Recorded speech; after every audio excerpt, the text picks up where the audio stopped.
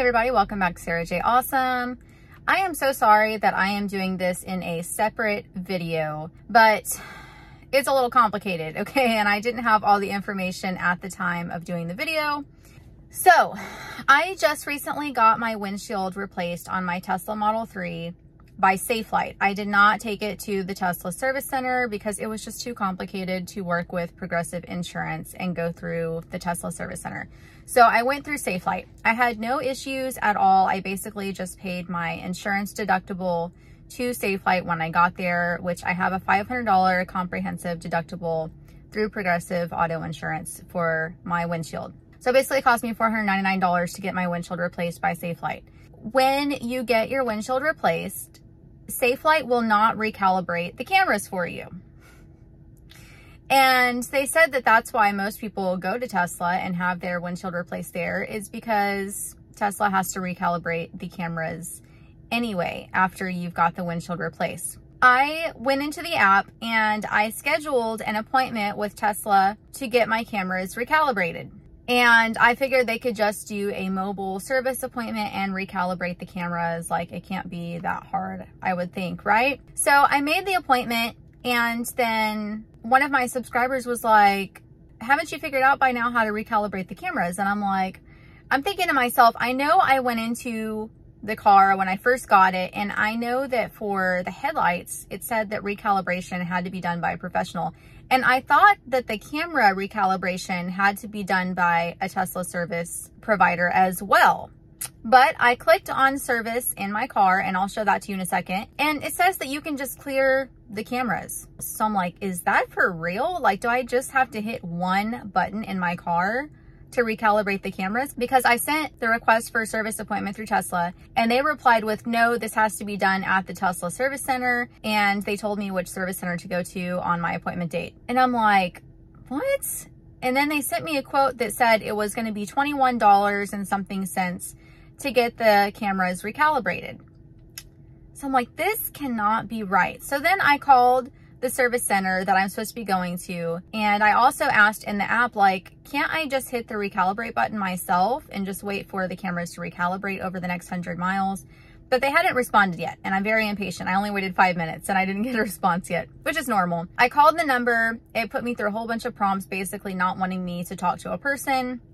And I just kept hitting options that would eventually send me to a real human being. And I told them what was going on, and I was like, hey, I requested an appointment to get my cameras recalibrated. Can't I just hit the button myself and just wait for them to recalibrate? And he was like, oh yeah. He's like, you don't have to bring your car in for us to do that. You just go into service on your screen and you recalibrate the cameras with one button, and then you just can't use Autopilot or rely on your cameras for about 100 miles while it recalibrates. So it will recalibrate on its own. He's like, you don't need to bring your car in, just do it yourself. So that is what we are about to do. I'm going to show you how to recalibrate your cameras.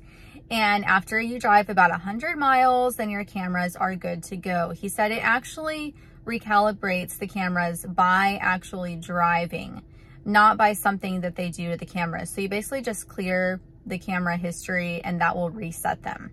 So I will show you how to do that. And I don't know why everyone is making a big fuss about recalibrating the cameras. I totally thought that it was like a big deal and really meticulous or something. So apparently Safelite and Progressive are not on the same page, and apparently neither is the Tesla service app. You don't have to have Tesla calibrate your cameras for you. Save yourself the $22, just do it yourself. Here's my screen. We're currently on Mars. We're gonna go to service. We're gonna go to camera calibration. It says here, clearing the autopilot camera calibration will reset the calibrated camera positions and angles stored on the autopilot computer. This procedure should only be performed if the cameras have been moved due to a windshield or camera replacement. Clearing calibration will result in no autopilot features until the system recalibrates, which may take up to 100 miles of driving on roads with highly visible lane lines. So we are going to clear calibration. Calibration cleared.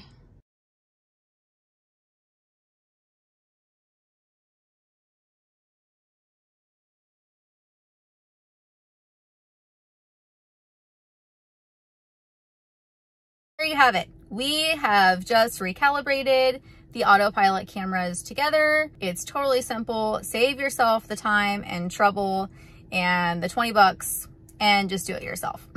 Whenever you get your windshield replaced by anywhere but Tesla, you need to ask whoever's replacing your windshield, is this an OEM windshield? Is this a Tesla windshield with the Tesla logo on it that Tesla actually uses in manufacturing?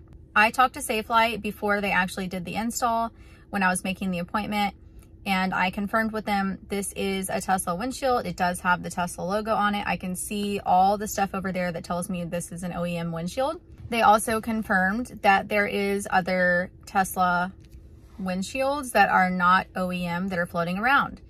And I did get a quote from a different windshield replacement company before I went with Safelite or Tesla, because it was going to be $500 cash for the install, and that's including labor and the windshield itself. And I got this number from someone that I know who's a friend, and it ended up being a really sketchy situation, so I did not end up going with that guy. He basically has his own windshield replacement company, and he just drives around to people's houses and replaces the windshield. He had showed me that he replaced the glass on a lot of Teslas around Houston already, but he also did tell me it is not an OEM Tesla windshield. It does not have the Tesla logo on it, which is originally the first thing that made me think, okay, maybe I shouldn't go with this guy, even though it's nice that it's only 500 bucks and I don't have to claim it on my insurance. So be aware of that. Whoever you have replace your windshield, ask them, is this an OEM windshield? Is this a Tesla windshield? Does it have the Tesla logo on the glass? And if it does, then you're good to go. If it doesn't, then I'm not really sure about the quality of the glass, and you might want to steer clear of that. That's totally up to you. I mean, my glass got broken anyway, and lots of chips in it, even though it's a Tesla brand windshield. It's not like they're bulletproof or anything. So originally I was like, well, it's going to get broken anyway. I mean, what does it matter? But, you know, that is something that you want to be aware of for sure. Let me know if you have any questions at all. I will be happy to answer them. And again, I'm sorry I did not include this in my windshield replacement video. I did not have all the answers then, and now I do. And now you do too.